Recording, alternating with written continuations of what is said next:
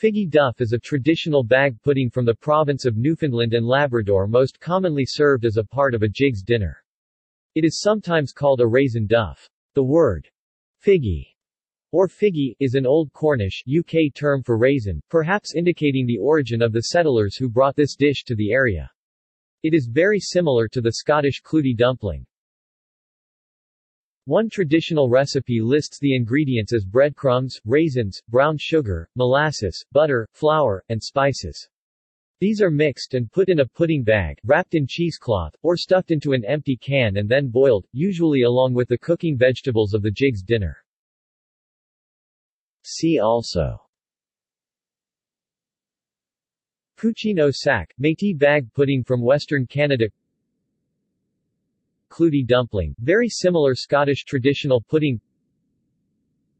Spotted dick, similar British raisin pudding. External links: Recipe for figgy duff, http://www.food.com/recipe/ Newfoundland-figgy-duff-136410 ? Link back. http://www.rockrecipes.com, Newfoundland figgy duff.